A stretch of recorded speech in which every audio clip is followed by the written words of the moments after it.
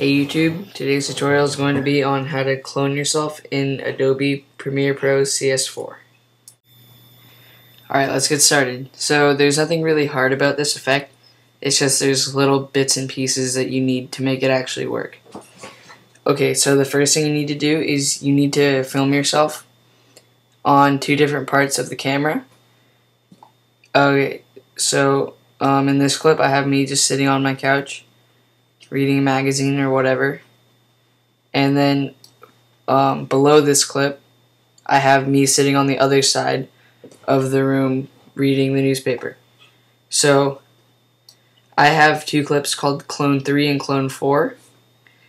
The Clone 4 is the clip where I am sitting on the right side. So the clip where you're sitting on the right side of your camera needs to go in video 2. It has to go in video 2 or this won't work. And my Clone 3 is me sitting on the left side of the room or camera, and that needs to go in video 1 or this won't work. Okay, so once that's done, you're going to need to obviously import your stuff into Premiere and then drag all your things into your timeline and get them lined up like I have it right here. Once everything is lined up and you've made sure that you're good to go, you're going to want to go over to the left hand corner and where there's 4 tabs, Media Browser, Info, Effects, and History, you're going to go into the Effects tab and it'll give you presets, audio effects, audio transitions, video effects, and video transitions. And open up video effects and scroll down to transitions, open that up, and it'll give you these 5 transitions, and you're going to want to grab linear wipe and drag it onto your clip in video 2. And yes, it has to be in video 2 or this won't work. So it's in video 2 now, it's just the same, looks the same.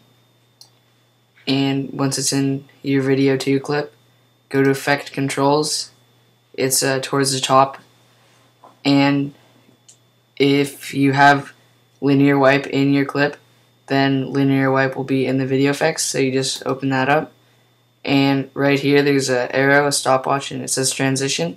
Just click that and drag it over, and you might be able to see that there's a line dragging over right there, and that's basically cropping. So the best thing to do is find a spot that there's the light's kind of the same color and you can't really see the light, and this is where the whole you film yourself on different parts of the screen comes in handy, because if you interfere with your line, so say your line is right here, if you go past that line, then you won't be in the video anymore because it's cropped. And if you go past, if this person goes past that line, he won't be in the video anymore. That's why you have to make sure that you're on different sides of the camera. You can use tape, you can put down a marker, or just go on completely different sides of the camera. That's what I did here. So that's why it's really important that you stay on one side of the camera if you want this to look good.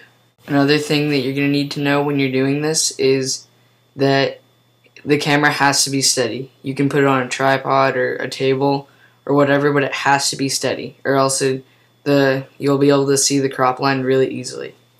So once you have your transition dragged over to where you want it, you'll have your clone.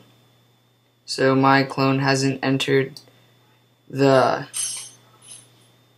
video yet, but see, like I said earlier, when you're dragging the line over, you want to find the best place where you can't see it. Like if I put it right there, you could probably see it, but if I put it right there, you can't see it at all. So that's what you want to do to make it look really good.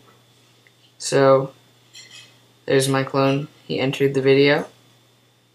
So now me and my clone are reading the newspaper and magazines, and there's your basic clone effect.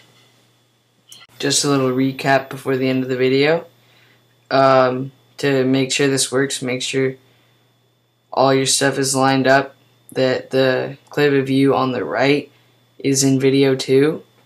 And the reason I say that is because when you drag the line over, you want to reveal the clip under it.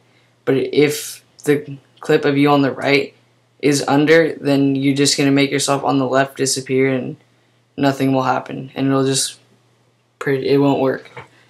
And the reason I say put the linear wipe on the clip in video 2 is so you can drag it over the right way. So yeah, there's your clone effect. I hope this helps. So don't forget to comment, rate, and subscribe, and thanks for watching.